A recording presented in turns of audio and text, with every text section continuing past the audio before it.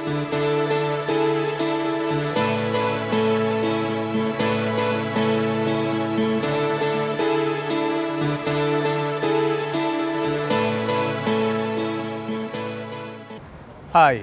I am Kai Reimer, Commissioner of Motor Vehicles.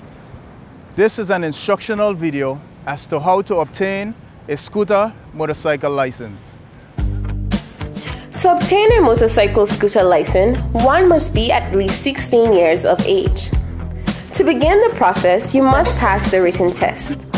After passing the written test, you will be given a learner's permit to practice for the cone test. You're welcome. Note: learner driver must be placed on the front and back of your scooter while practicing.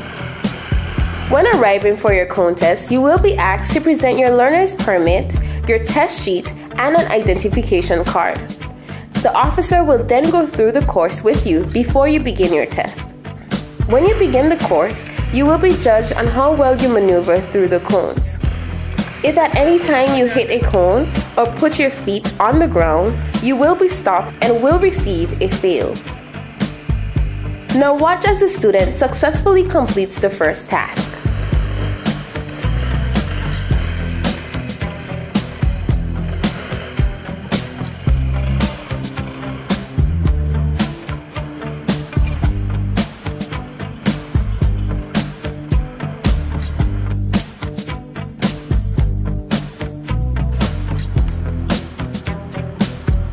In the final task, you will be asked to do a series of figure eights within a confined area until the officer instructs you to stop. Remember, don't hit any cones or place your feet on the ground.